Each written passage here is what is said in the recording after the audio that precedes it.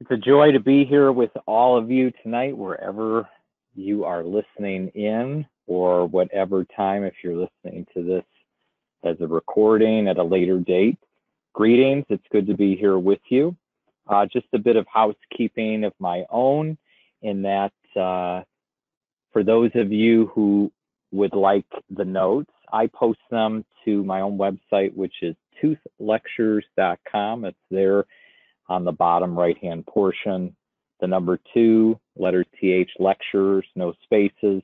Doesn't need to be capitalized that way. It's easier for you to see.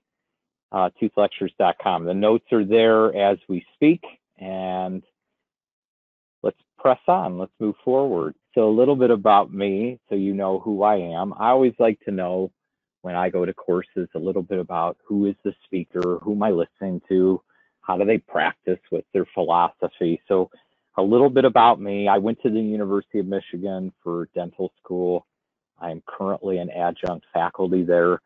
And it's just a great privilege to be a part of that school. All dental schools right now, as we know, are going through some adjustments. And, the students are doing marvelous. And dental education will continue with some changes. But, think of your dental schools at this time as well, not just what we're personally experiencing. The students are making adjustments just like we are in our day-to-day life. But I practice in Cleveland, Ohio. So if you understand sports rivalry, that means I'm a traitor to my home state of Ohio. I was born and raised in Cleveland, Ohio. I ended up there and back home after school because my father set up shop over 48 years ago now, is when he set up the Bisca Dental. And I joined him 14 years ago. And to my dad's credit, he's still practicing, still enjoying it, slowing down some more, thinking about more of his future.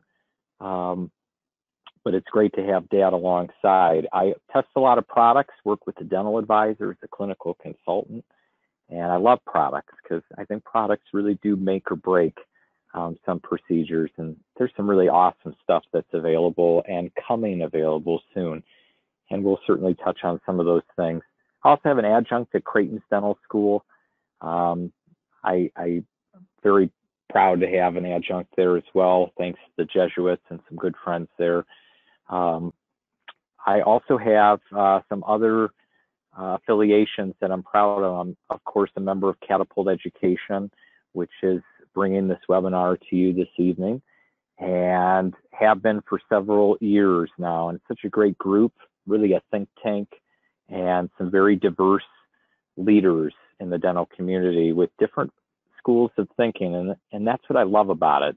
It's not cookie cutter. And one of the things that I bring that's sort of unique is I love people and personalities, and I have some certifications in leadership and adding value and being able to better understand our patients. Because what I learned after being at this now for 14 years chairside in private practice is that the dentistry eventually kind of evens out, but what continues to be a day-to-day challenge is our management of the personalities that come in. So I am passionate about teaching a little bit about that, and I have 24 years of experience in dental. My father had the foresight when I started showing interest. He got me involved. I worked as a dental lab technician. I worked chairside as a dental assistant in college to make some money and just see if dentistry was the right fit, and then eventually became the dentist. So I have made a career of this. I still have many more years ahead of me, but dentistry's been good, and I still believe that the best is yet to come. So my disclaimer, special thanks to GC America. We have some great partnerships that we work with at Catapult, and it's relationships. It's really what it comes down to, is that we work with these companies and they come to us sometimes before products are even available to the general public, and they allow us to give feedback and whatnot. And it's just such a great partnership, and I'm thankful tonight that they put forth me in this program, and I'm grateful for it to be here with you tonight, sharing some good ideas. It's amazing. You hear the cliches, right? What a difference a day makes. I'm certain that you, if you're like me, you've heard that one before. And I can tell you from my lectures pre-COVID, most of the concerns and the metrics bore out the dentist concerns overwhelmingly were about insurance reimbursement and the declining checks that we're receiving in return. A strong portion of our colleagues were concerned about the impact of corporate dentistry, that competition was getting tougher and whatnot. But certainly since mid-March, things have been very different. And we now have different concerns on our plate. And I know my practice was shut down for 12 weeks. And we took it very seriously here in Ohio. We were pretty early into the stay at home, stay safe, and dentists were considered non-essential, and we closed shop. We didn't resist. And once the curve flattened, we opened up practice 3 weeks ago. So June 1st was my return to work date. And I can tell you that not much has changed. I was concerned about how it was going to be, mostly from the consumer side of it. Were patients going to be fearful, and how are they going to respond with this new information? And here's some good news. We may wear more clothing these days, and this is a picture of me donning my new getup, right? I'm wearing a surgical cap. I've got really interesting, neat product, a virostatic shield, soon to come available in the United States. It's got a protein coating that catches 96% of viruses, sticks to it, deactivates them, doesn't transfer it off to your hands, and allows it to do a head wrap. You can double layer it. And of course, wearing your N95 or level 3 mask over it, face shield.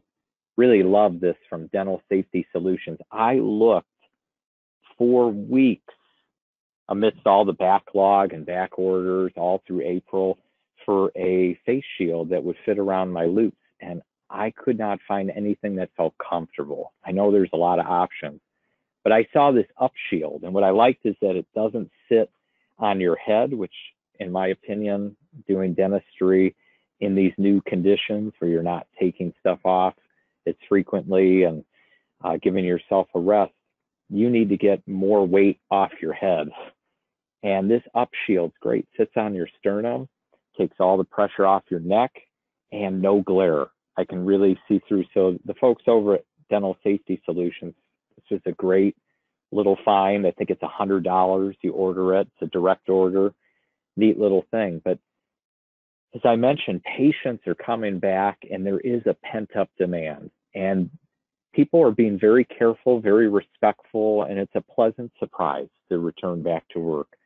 And I hope many of you have shared that experience. And if you aren't back to work on a regular basis, I want to share that good news with all of you. But the best is yet to come. So here's some objectives in what I want to say tonight. And I want you to understand, if I could set a picture of what this is like in my mind, it's a fireside chat with some colleagues. I'm really here to share some of the ideas and things that I'm doing currently. Some of this stuff I had already been doing, and it's so apropos that in the current climate, it just makes sense. So I just want to share some thoughts and ideas, and my objectives are to share my experiences with my colleagues, having a good evening chat. It'll go quicker than you think. I want to be authentic, very real, transparent with you. I want to add value if I can. That's really what I'm about tonight, is giving you something that you can walk away with and go, that was valuable, or man, I learned something that I'm going to try out, or that I think might work with the way that I like to do practice. And of course, have fun. My personality type, I like to enjoy myself. Life's too short to take it seriously. And the truth is, you never get out alive anyway. So let's have a little bit of fun while we go along tonight, shall we? Now, the hot topic, if you've been on any of the OSHA updates, guidelines, any of the stuff that you're following or tracking, if you're as well read as I've tried to be through the course of this ongoing pandemic. Aerosolization is the big concern with this virus, at least from what we have been told that they haven't changed their story on, and I'll leave it at that, is that we know that it's in the droplets. So if you're close in speech, somebody who is a spitter while they're talking, just being in our environment, particularly what we do day in and day out, the droplets are what contain the virus. And so if we can do anything to mitigate our exposure to these aerosols, and whatever we can't mitigate, we then use PPE to protect. That's the ticket. And that's why we are probably one of the best prepared industries. I read in Business Insider weekly article that said they rated risk reward of returning to a business in this post-COVID era, where it's now the virus, everybody knows it's out there, businesses are coming back online. I should really say post-shutdown rather than post-COVID, because COVID's still here. That the greatest risk-reward business, or one of the top ones, was dentists. That they said they're very safe. They have been practicing universal precautions and extra things for a long, long time. So we're well prepared. But I know some of our colleagues, they're concerned. And listen, I know people, close friends, who have lost family members. This is very real. This virus is out there, and for whatever reason, there are certain individuals it is just savage towards. And I know some people, close friend who lost 2 family members. And so it's very real. So people might be looking for alternatives to creating aerosols, maybe as they gear up. And let me just throw out there, there's never been a better time to get involved in doing sleep dentistry. And I got involved about a year ago with a company called Healthy Start, and they actually treat kids. They have a system where they believe everything starts from their research with sleep breathing disorders that occur as a result of mouth breathing children. And this really hit home and resonated with Tim Bisga, because I was a classic mouth breather. I had terrible allergies as a kid. I remember this time of year as a child, like not being able to go outside without taking my allergy medication, one that's long been pulled off the market due to some side effects. It was called Hismanol. Some of those who are a bit older may remember that name. And that was the only way I could go outside. And I was a classic mouth breather, high pull headgear, ortho. I was a class 2 Div 1 ortho. So I had that overjet. And this really intrigues me to think that so much of malocclusion can be linked to mouth breathing children, among a list of other things, such as wetting the bed, ADHD, learning issues in school. A lot of good research and data that's out there. But to drive it home, what they have found, Healthy Start in their system, is that sleep breathing disorders, 90% of kids exhibit one of the symptoms, and that 60% of kids have 4 or more, and 20% of kids are going to experience some form of bedwetting as a result of mouth breathing and restless sleep that's caused by it. And that when you look at the age population in these growing kids, ages 4 to 12, so pre-puberty, 92% of the symptoms don't self-resolve. And so just briefly, it is a mouth guard system that's prefabricated, helps your children that you see, classic kids that come in with those allergic shiners. Maybe they have a pacifier that mom has been reluctant to take away too long because it's the only thing that seems to help the kid go to sleep, yet they're 5, 6 years old. It's well past its time. These are the ones you can begin to introduce. They have a wonderful education platform. I am just a user of the product. And I have my kids. This is a picture of my 6-year-old daughter. And I snapped this while she was sleeping with her little habit corrector in there. And what it does is it's promoting nasal breathing, and the chewing and the swallowing that they may do on the appliance during the night causes normal expansion of the palate and tongue to be in the proper position, and less likelihood for crowded teeth for the child, and potentially a reduction in orthodontic treatment or complete elimination. So that's something to consider in these, post shutdown COVID era, if you're looking to minimize aerosol, sleep medicine. And really, I think the fork in the road is deciding, do you want to treat children that are growing and you're really helping with these appliances to manipulate a growth curve, or are you looking to treat adults, which is a completely different style and modality? And there are certainly great lecturers with far more knowledge than me as a part of Catapult that can educate you on those things. So when I left dental school in 2006, I really had this pie in the sky belief that this is what life was going to be like, that my patients were all going to be smiling, loving coming in, and life was going to be great. And what I have found throughout the years isn't that dentistry is bad, but that my role is less like this happy dentist and more like MacGyver.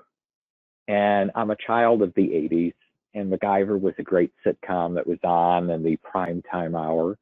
And MacGyver seemed to be able to do just about anything with paperclip or bubble gum or whatever he had lying around to be able to diffuse the situation. I suppose he is the forerunner to the Jack Bauer 24 series, right? Because that's sort of the dilemma. MacGyver was always trying to diffuse the situation. And I found, after being away from dentistry for 12 weeks and now returning for the past 3, do you know one of the biggest stressors that I found that is returned, or what I discovered about dentistry that's stressful, is that even though you schedule patients for a procedure, you never really know how it's going to go till you kind of get into it.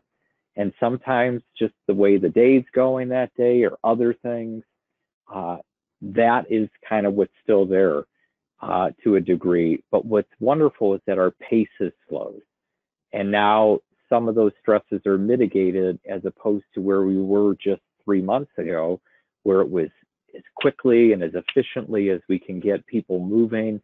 And now it's a much more comfortable pace. But it still hasn't changed. We're still doing, MacGyver-like things, in my opinion. And this is a classic case, and it demonstrates sort of a few items that are sort of relevant to the climate that we're currently in with COVID-19. This young lady came to me a couple of years ago now with a chief complaint that her bonding just kind of falls out. And when you do a close examination, you can see very closely on 9 mesial an edge line, a sort of a little piece of the diastema closure that was done. You can also see there's caked plaque pretty heavily on those teeth. Not an ideal situation for bonding, but what this young lady would do is, these had actually fallen out. What she would do, she'd remove the composite diastema piece for lunch, eat her food so she didn't lose the piece, and then she'd sort of put it back in, and then she'd let her teeth get a little furry so that would sort of hold in better during the day. I know that sounds sort of gross, but that was the best as she described it of what was going on. But of course, when she presented, my chief concern was bloody gums and plaque, because bonding with those conditions, that would be such a stressful day in normal times, right? So what I did is something that I've been doing for a long, long time. And that is I told her, look, in this condition, not ideal, but if you can whip your gums into shape, I'm going to give you a mouth rinse. It's going to be very, very helpful, and it's going to make a big difference. And my go-to product I've been using for over 5 years is this product called OraCare. It's a 2-part activated mouth rinse that's chlorine dioxide. That's the active ingredient. And what's interesting is that I had known it is very potent antiviral, antifungal, antibacterial. It's one of the most effective agents. Chlorine dioxide is at neutralizing volatile sulfur compounds that cause halitosis, bad breath. And I've been using pre-rinsing for a long, long time because of that research from Gordon Christensen about aerosols and the Petri dishes and how pre-rinsing really cuts down on the growth of bacteria in the Petri dishes in this experiment. And I've been doing pre-rinsing for over a decade, solid. And I've been using this for 5 years since I stumbled on it. And here there's documented research back from Japan in 2010 when SARS broke out, a very close relative of the coronavirus. And they did studies on chlorine dioxide's effectiveness at killing this particular type of virus. And fortunate for us, this is one of the easier viruses to eliminate. 70% isopropyl alcohol, though it is very difficult to find these days, is extremely effective at eliminating coronavirus. And chlorine dioxide is no different. It's extremely potent at an effective agent at being antiviral. So I put her on the rinse, and one of the benefits is it dissolves the salivary pellicle. The same thing we remove when we do prophy paste, right? That's what gives that squeaky clean feeling for our patients post-prophylaxis. And 2 weeks, sent her just with the rinse, told her to do a better job brushing, but to make sure she did these twice a day. And another rinse, just in the same family, you may have been hearing some things that I'm doing now in the COVID-19 era, is I have my patients pre-rinse with chlorine dioxide for, as close to 60 seconds as I can get them to hold it in. And then we spritz their mouth and throat with hypochlorous acid. This is a preparation that's done at 200 parts per million. You can buy it for your office. You can have your patients go direct to the website where I purchase mine. And hypochlorous acid is getting a lot of press these days because it naturally occurs in the body, and it is extremely effective at killing viruses, bacteria, etc. And one company that is making a headway in sort of marketing this to dentists, and I found this actually a buddy of mine. Funny how people reach out to you at different times. I haven't talked to this fella in 20 years since I graduated high school, but he has visited our office. I just haven't been there. He works for a medical sales company. And when COVID-19 broke out, he remembered I was a dentist. He saw this come up, and it is tablets that you drop and can make fresh hypochlorous acid to use in your office. And mainly I'm using hypochlorous acid to spray the floors, counters, anything non-porous, but I keep it away from electronics because it's very oxidative. And so it's got a lot of free chlorine, a very, very small percentage of hypochlorite, but nothing that would bleach out your clothes. And it actually just leaves a feeling in the room like you are at a Holiday Inn Express that has a pool. That same sort of chlorinated smell sort of fills the air. It's very refreshing, very clean scented, but light. It's not too heavy. So those are some alternatives and things. Now back to this rinse, this chlorine dioxide. This young lady was on it for 2 weeks. The results are always the same. People come back just from simply applying this wonderful rinse and look at the difference. There's minimal plaque, minimal inflammation. Now I can go ahead and I can do a successful bond on this with some predictability. Now, my next challenge is I got to get all the old bonding off. And one of the things that I've learned is that that's a lot easier said than done. Of course, it does help if you turn the water spray off, and if you go slow and you do a dry cut, you can sort of see the composite. But I found it's much, much easier if you buy on Amazon, which has become my best friend during the stay-at-home orders, and even now. But I've really picked it up. with not really wanting to go into stores or just having long lines and the hassle of it. Amazon, I order almost everything, it feels like. This is a great little item. This is a screenshot of it. It's an LED blacklight pen. And what it does, and its only purpose in dentistry, is to help you be able to see and differentiate tooth from composite resin. So it reflects off, the black light picks up some of the barium glass there in it, and you're able to see. And this is, if you're doing buttons for Invisalign or any sort of orthodontic system with tray aligners, it's really a nice way to know you've thoroughly removed it. You just shine this light into the patient's mouth, and much like that photograph depicts there, you can just see it. And I think if you can see it, you can treat it, and that makes a big difference. So we've safely removed. We know that all of the old material is off, and now it's just running through your process.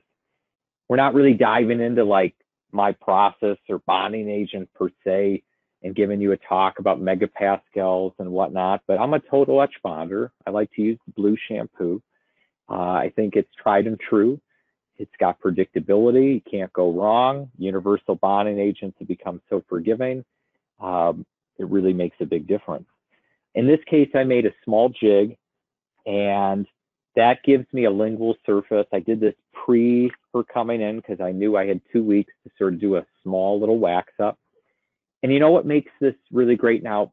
Pre-COVID, a lot of my lectures were around efficiency. You talk about how do we do things better, safer, faster, more efficient. And now we're talking differently, right? We're talking how do we do things safe? How do we do things still with efficiency, but with a different mindset? And that, can we maximize and get as much done, and can we mitigate the risk? If you look in the background of this photo, you're going to see a bite block, tongue retractor, cheek retractor. That's Dry Shield. I use Dry Shield. Some people like Isolite or IsoDry. I've been using Dry Shield. Wonderful because it was efficient. It's a great way to free up both of your assistant's hands and be more efficient in the procedure. But now it has the added benefit of it's helping with the aerosolization and keeping it down. And so it's helping keep less in the room and helping keep you and your team safer. So in this case, I'm using Teflon tape. It's one of my favorite tools for diastema closures. It takes a little practice, but it's really not that hard. You know, a little trial and error, but I fold it over, I build the composite to touching right up against it, then I fold it the opposite direction. And then what I'm left with is a small piece wedged between a nice tight contact. I merely floss that out and it comes out quite nicely. Sometimes you have to take a little lightning strip, but even a serrated saw works wonderfully well. I then go to work on the laterals, do a little bit there. We get them to a shape of about 90%. This is about where I take them. And then I want to add a little bit of enhancement, but I like to do it in an efficient manner. And I was taught this trick by my good friend Susan McMahon.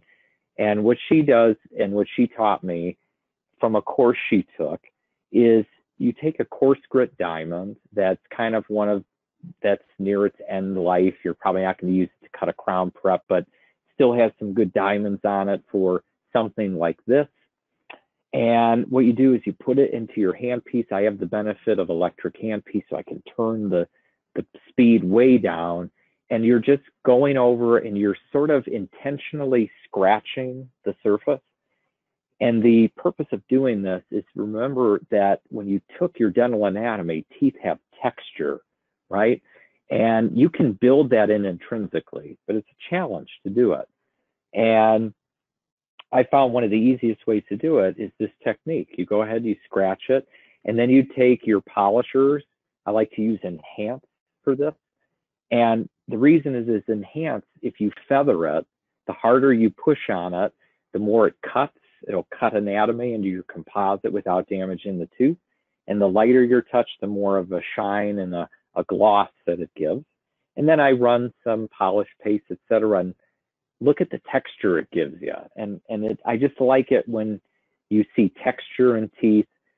that doesn't look unnatural. This looks very natural, very normal, gives that little bit of light reflection that just makes it look not like filling material or composite, but it looks like teeth. And that's sort of the goal overall.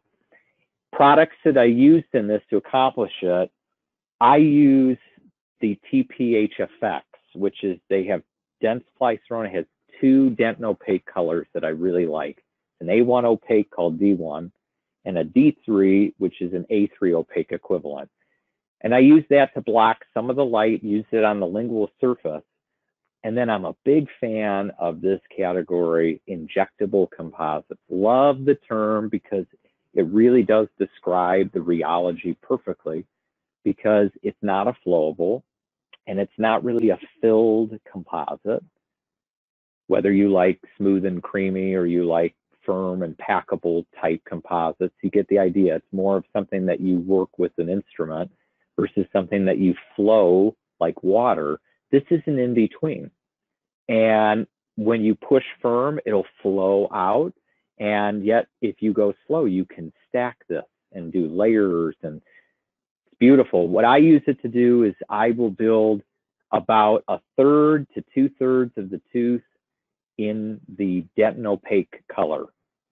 And then the final like liquid veneer layer is this injectable composite, this Geonil universal injectable. And they come in a variety of shades. And I seem to stay in the A1, A2, or a B1 shade for most of what I'm doing when it comes to the Social 6. And it creates a great smooth surface. It looks like a direct veneer, as close to it with any material. And I just do that as the final layer. And it's a wonderful little material that you can use universally. And what I love about it is they have enough filler. These are highly filled, even though the rheology is such that it can be flowable-like and stackable-like in the same syringe. I know that sounds like not possible, but it totally is. They've also managed to put enough filler that it's strong, that you can use this in class 1, class 2s, class 3s, and so on and so on. So it's truly a universal material. And being that my lab background is such, I always enjoy things that flow like a wax, like a warm wax. And this is very analogous to me of working with a warmed wax that you can really sculpt and shape and get it to polish and just look beautiful. Another good point to mention in this conversation, and I've been doing this for a while, but I think it bears, mentioning, is the use of single-use burrs and polishers. So I use a variety. Every office has their favorites. I use enhanced minis because when they switch to the mini size, they really reduce the waste or the feeling like waste that you would get when you throw away those larger cup ones. And they never really, they're not meant to be re-sterilized, but these are much more in line with their DFUs, which is single use, and they're smaller. They work great. I use microcopy burrs a lot, particularly their single use aesthetic finishing carbide series. It's great. I like a sharp cutting carbide, and really after doing 1 or 2, 3 surfaces of teeth, you really got to pitch the burr because those are really designed for fine finishing. Gives you that nice, wet glaze sort of look. And I'm a big fan of the Super Snap singles from Shofu. What a great little product. They're individual, the 4-step in the series of their discs, the 4 grits in both the small size and the regular standard cup. What I've always liked about Shofu disc is that no metal mandrel in the middle. So when I worked with, I think 3M makes great products, but their soft flex system, it always would seem I get near the end of polishing with it, and I would nick and put a little metal mark on the composite. Perhaps it's just me being careless, and that's a fair assessment. But I like the fact that it's goof proof, that it's a full surface of polishing. You don't have to worry about nicking or putting any of those marks on, especially later on or towards the end of an appointment, you might be running over. So just a little bit into the technique, I just want to show this briefly. These pictures just lay it out a little simpler of how I do a class 4 and add that texture in it. So again, simple class 4. I did a wax up in advance real quick for this patient, made a lingual jig. It just saves you time, right? A stitch in time saves 9, as they say. This is a great little way to just save from having to freehand it as much, but you can totally do it.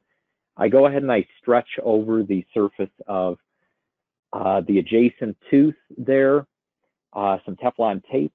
I put a healthy bevel. I'm a believer in putting a bigger bevel, the better. You're going to blend the material in, make it disappear. You're bringing more enamel rods in. You're getting better longevity of your bond. And total etch technique here, bonding agent applied and cured. And then again, I'm going to do the lingual surface with this A1, and or in this case, this is an A3 opaque, or D3 is the nomenclature that's used. And I press it up from the lingual, and then I go ahead and I do my shaping, a little bit more of the composite, and then I put a final layer, sort of that liquid veneer as I described, over the top with the GC injectable, the G&E universal injectable, then shape it most of the way, and then go ahead with a coarse diamond, scratch that surface just ever so slightly. I'm not trying to mar it. I'm trying to just do it so that I can buff and polish it out with an enhance and create this effect. So I don't have the skills, or I should say the patience, to be able to hand layer that in and create those undulations quite like that. But I found that this works very well in my hands. And for those who are looking to take your class 4s just up a notch, have a little bit of fun while you're doing dentistry these days with those type of cases, this is a great way to add that texturization that you see in magazines, and you can do it just with using some materials you probably already have at the office. And then it gives you that nice shine. When the teeth rehydrate in 24 hours, it'll be a perfect color match. But for an immediate post-op, looks really good. But these are my favorite cases to be able to help people along. And it kind of shows all the tools that we have available. This young lady came to my office because she wanted better appearance of her teeth, probed into it, came to find out that the reason that she left so much fuzz on the teeth and that white line up along the gum line around every tooth is plaque, is because the white materia alba actually improved, in her opinion, the appearance of her teeth, which was kind of sad. And so we made a deal, and the deal was we were only going to do 2 teeth at a time, and we set a budget because she had fixed budget. And that's really one of the reasons I wanted to show this case at this particular juncture in the lectures, because many of our patients are the people that are running businesses that are hurting post-shutdown. And many of our patients are financially in straits, and they may want to do dentistry, but you might have to find a creative way to be able to get them by for a couple years till they can either get back to work, get their business back to full capacity, whatever the challenge is that they're facing. And so we had to do this on a budget. Yes, it would be great to have done, full coverage crowns and all that, but we had to do this on a budget. And so 2 teeth at a time. We did, this is all composite material. We carefully did decay removal. We cleaned everything up, and really sitting, she'd come and sit for an hour or so. We'd do a couple teeth at a time, and we just worked our way around the arch. That way I could build motivation. Each time she's coming in, I've been having her rinse throughout the process with chlorine dioxide. She has a bottle set that she took home. And we accomplished this through a combination, again, of using the TPH effects, 2 dentin shades, D1 and D3. In this case, this is a D1. The universal injectable G&E from GC America, that is our liquid veneer. And then on some of the posteriors where I was seeing more of the plaque along the gum line, I used Giomer. This is a Shofu beautiful fill flowable material. It has little bits of pre-sintered glass ionomer into the resin matrix. And what I've seen in using this for several years now, I want to say it's been 7 years I've used this product, in seeing recalls. Whenever I use this up on the gum line, I see less brown staining, I see less demineralization, and it seems to create a zone, an area around that sort of resists plaque. And so I kind of tailored that just around the gum line in those areas, kind of did a hybrid, and we finished her around the arch. And we were able to take somebody who started off like this, and we were able to slowly convert her using just composite material on a budget and not spending a ridiculous amount of time, just removing decay and making the teeth look a little bit better. And we did this freehand. And so this is some of the great materials that you have available, some things that you can do and really serve your patients well. So here's some other things that I've learned, some more MacGyver moves that might come in handy as you are going and ramping things back up in your practice. And this is a classic example. I mean, this is not a new story, but you might hear it more often now than maybe you did a few months ago. This guy came in, he had been a long-time patient, he's a friend of my dad's, good guy, we've golfed together. He had resorption on tooth number 9, on the lingual, 5 years ago. And we treated it endodontically, we did MTA, we did all the stuff to sort of get that to heal up, and it responded great. And he was doing wonderful, called up, he had a issue, tooth was hurting.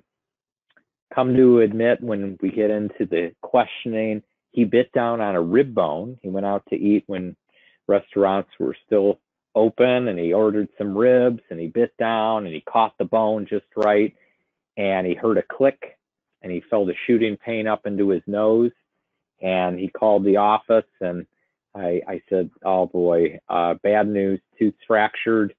I could bury a probe, and you can see here, I took this photo, not only for your benefit, but for the patient. He wanted to see what I was seeing, and I showed him this. Burying the probe, single isolated probing depth is a classic indicator for cracked tooth syndrome. Told him, tooth's got to go, we got to pull it. He was reluctant. Why? He doesn't want to lose the tooth, but he said, I don't have the money to do an implant. He said, so just pull it and I'll go without it. Now, I kind of have a rule. If it's somebody's front tooth and it's got to go, I'm kind of not going to let them leave my office without a replacement option. And the reason being is that if they were to ever go to the grocery store and run into their friend, and their friend says who your dentist is, I would hate it if it were my name. And maybe that's me being vain, but man, when it's your front tooth, I just feel like you got to do something. And I said to him, I'm like, well, let me see what I can do to help you out. And I've read about some of these things. And so I had made a decision about what I thought I wanted to do. And so I went and proceeded with the extraction.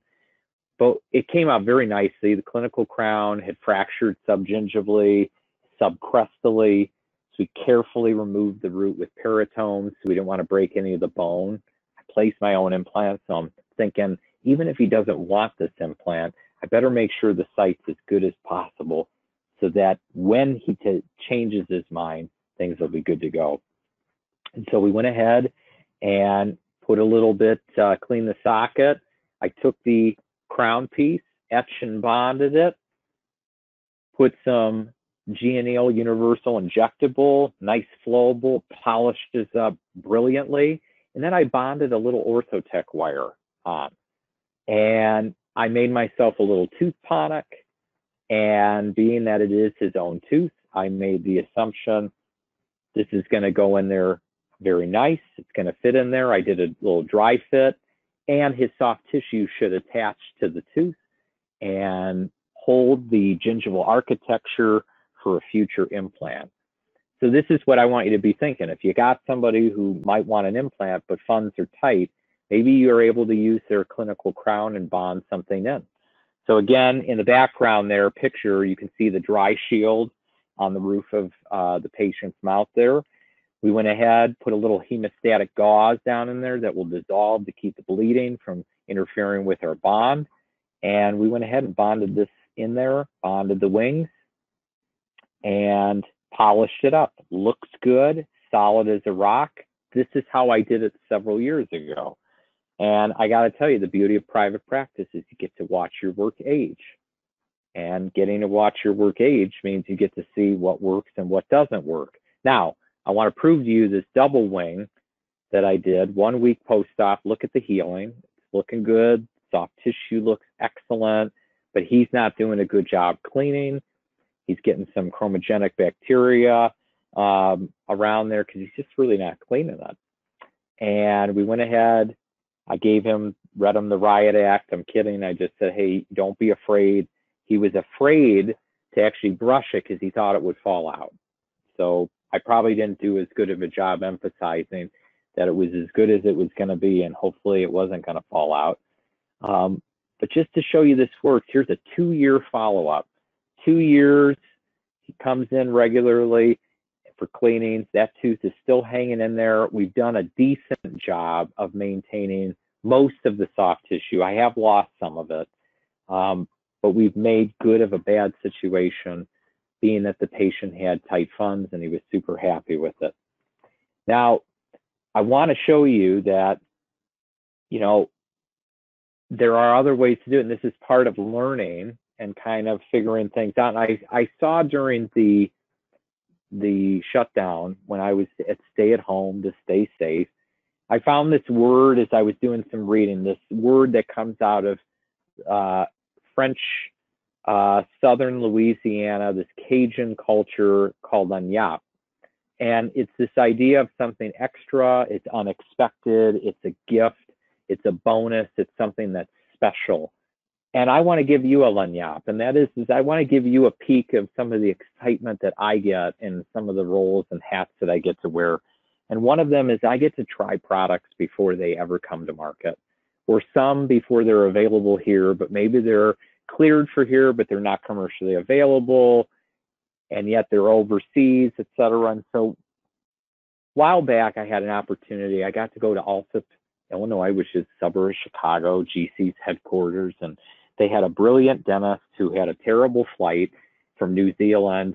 But this guy, his luggage was lost. He was delayed. He flew like 32 hours, but he stood brilliantly before us in a pair of shorts, flip-flops, and a button-up flannel and a t-shirt that he had. And he presented his research on how he's been using a product that was available to him, made available by GC America, and he was using for large fillings, cracked teeth, some interesting things. And this product is going to be coming available in October of this year. GC is finally, I'm so excited, making this available to American dentists. And I want to show you sort of how I treat cases that have pontics now, whether it's a implant temporization or a case like that previous one where they don't have the funds, but we need something in the interim. He had a flipper. This young man comes in, he works with my brother-in-law, and he has this flipper. He says it's awful looking and it doesn't fit because he just lost his second implant. He's had it done, he's had it grafted, he's been to all the specialists, all the great names in Cleveland he's been to, and he's had 2 implant failures. And you know, one of the things I've learned in my 14-year career is in private practice is a healthy dose of humble pie, and to know that sometimes if some of your colleagues have made attempts and passes at doing it, you might not have any better success than they have. So I'm listening to him, and he said he's tired of bouncing between multiple offices and visits, and it's failed twice, and he wants to know, is this a good option for a third? And what is his possible interim? What can he do? Because this flipper is awful. Here's the implant that fell out. He brought it in hand. It actually came out that morning. And there's the old flipper that he hasn't had in his mouth for 5 years. So what do you think the chances of it fitting are? Slim to none. So I'm thinking, do we need to do a new one? Are there other options? So here's the clinical case as it presents. And I just ask you, would you attempt a third? And I wasn't going to do it for certain. I wasn't going to decide for the patient either, but I had an opinion. That's what he was here for. And I said, listen, we need to get you a tooth to stabilize the site, and then you can think about it when you have a clear head.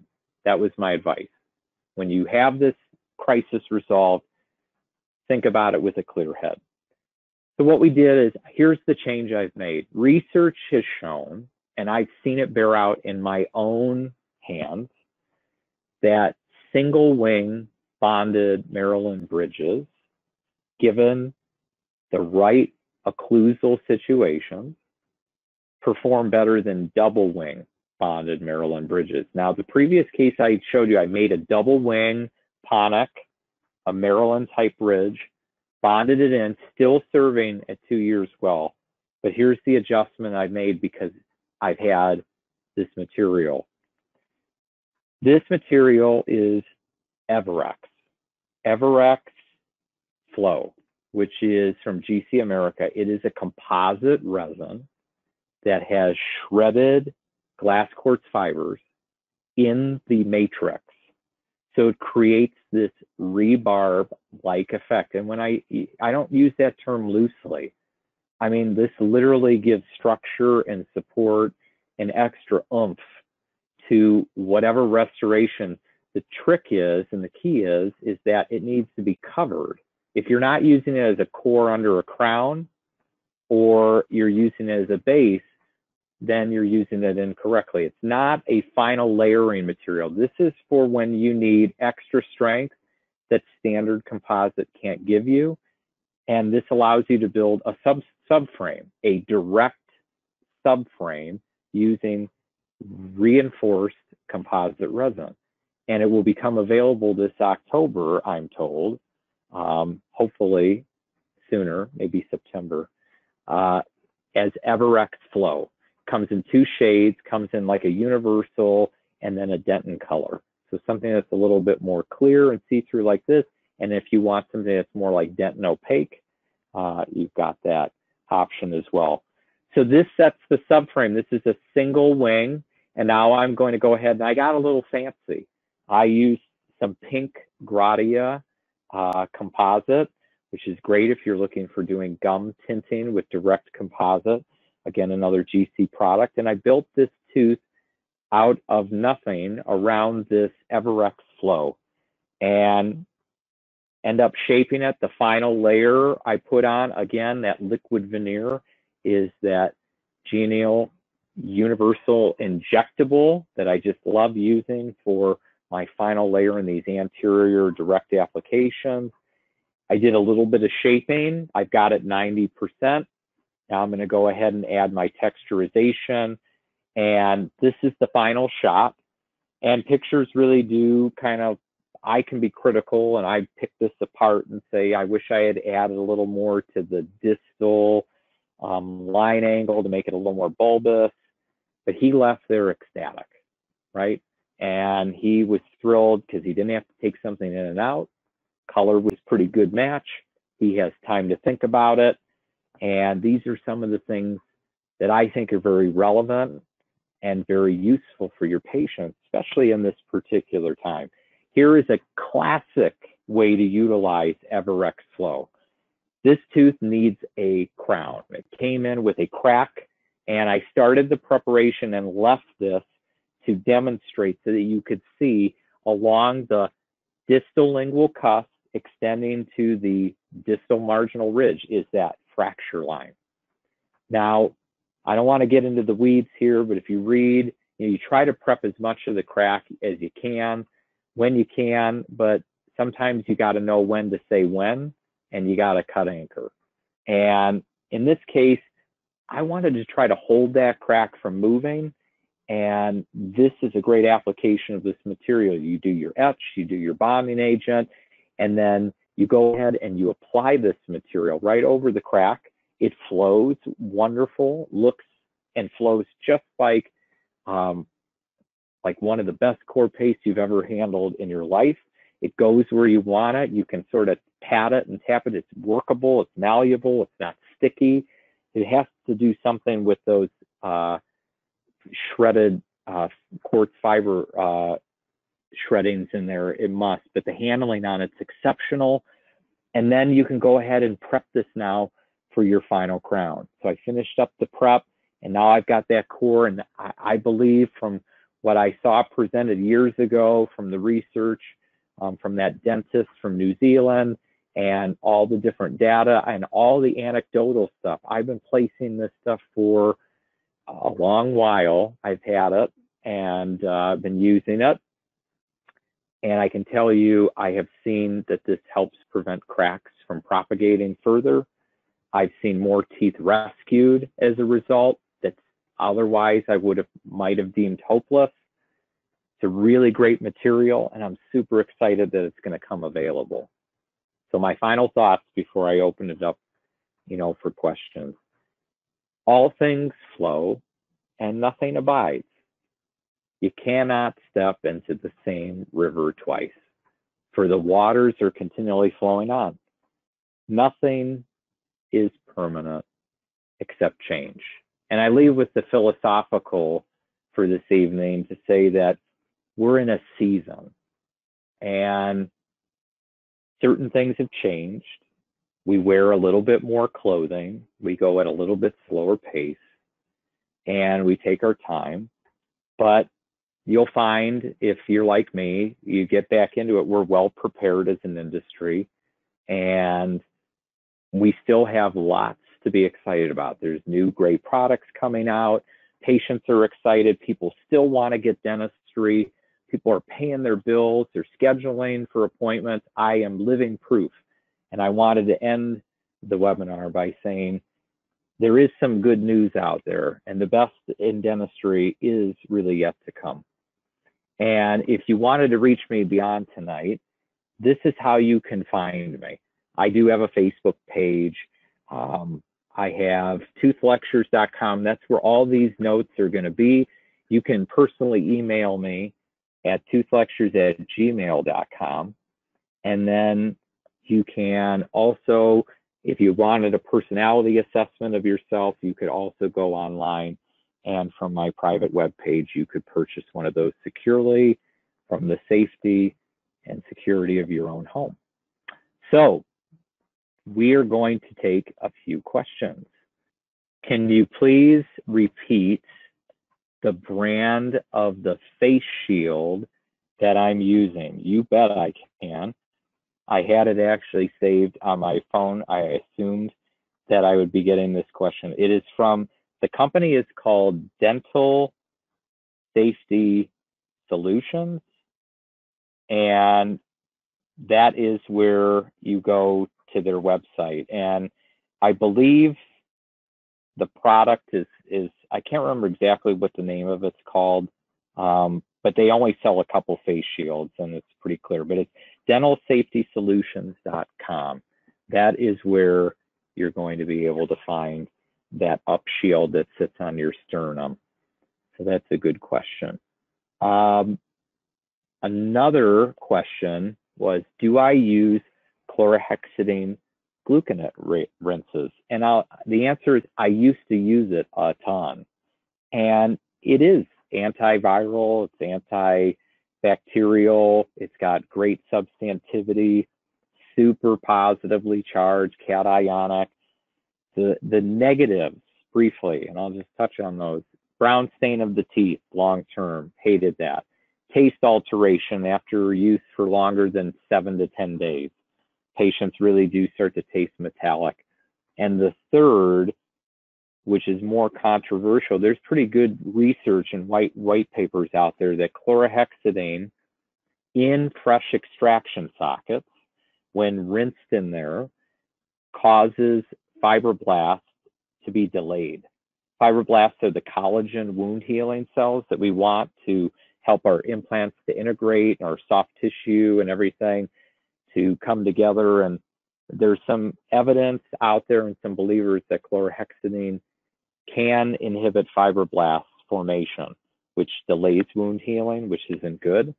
And just to put the cherry on top, there's been an alarming incident rate of chlorhexidine allergies.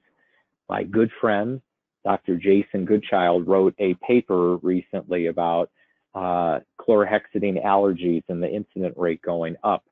And there's a lot of uses of it happening in medical, and they're making an assumption that maybe because it's being used more prevalently, this is creating some sort of allergy in the public. But that being said, it's still a good rinse. I would never write it off. It's kind of like writing off that bisphosphonates are bad drugs just because they have the potential to cause bronch. We know the overwhelming research on bisphosphonates is how much they help bones and osteoporotic women. So you can't say it's a bad drug. It's a great drug. It's just that there's sometimes certain issues with it. And that's my feelings about chlorhexidine. Well, it doesn't seem that there's any more. I've gone 2 minutes over. I appreciate everybody for staying on and hanging on. And wherever you are, whatever you're doing, and wherever you're at in time or in life, I wish you all the best and great success. Remember, the best is yet to come. Thank you.